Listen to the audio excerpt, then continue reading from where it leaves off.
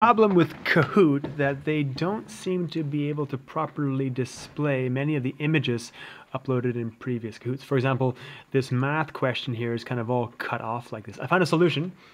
So if you find the Kahoot that has the problem, go to Edit, and in the editing window, open up the question you want to change. So for example, number 4 for me, all the variables are cut off. I'm going to go to Edit. If I go to crop the picture, I can see the whole picture, but you can see there's still trouble with viewing it. So the solution is to right-click the picture. If you're in Chrome, go to Inspect. A bunch of code pops up, and if you scroll up just about half a screen, there's a URL link, and this is where the image is being stored on the Kahoot servers. So if we go right up to the question mark and copy that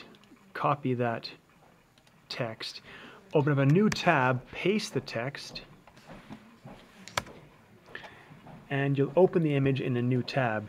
If you then use some type of screenshot software on Mac, just Control-Shift-4, or you can use snipping tools on Windows, if you take a screenshot of that, but keeping in mind the kind of widescreen size of the photo, so about this size photo. Once you have that, close down the HTML code, close the crop, and then re-upload your new screenshot into this place here. So I took a screenshot here, I'm going to put that into this area here, and all of a sudden, bang, I can now see my whole image. If I now say next, it'll save that, and my question will be correct. Good luck.